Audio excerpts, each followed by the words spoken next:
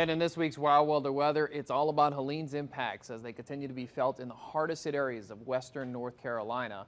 Now, even though we're a week removed from that landfall, the Asheville and surrounding mountain communities are trying to pick up the pieces following the devastating flooding experienced from Helene. In this type of terrain, it's not just a hurricane you have to worry about. You need to watch the upslope flow into the mountains, which can generate significantly higher rainfall rates and major flooding.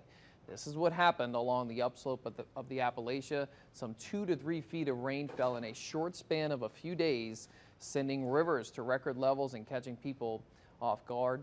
The storm's death toll is now over 100, making it the deadliest storm in the United States since Katrina. Residents are now trying to pick up the pieces, but a long road lies ahead. Only about 2% of homeowners in the hardest hit 100 counties hit by Helene actually have flood insurance. Now, over 200 people have been reported dead after flooding hit the capital city of Kathmandu. This is in the Dali area. Thousands of homes were damaged and cars were tossed around like toys in the floodwaters.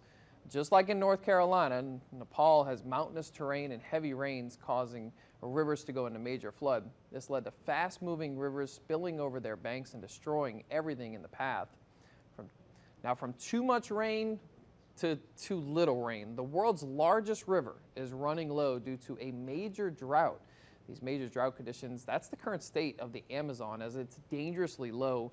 The river has shrunk in width due to several feeder rivers experiencing record low water levels.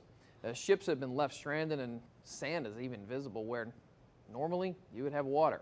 Brazil is enduring one of its worst droughts on record at the moment, and there is no end in sight to that. That's crazy. It is crazy. Like the Amazon, you think of just humidity and water everywhere, and it's dealing with a drought right now, while other parts of the world are experiencing significant floods. Yeah.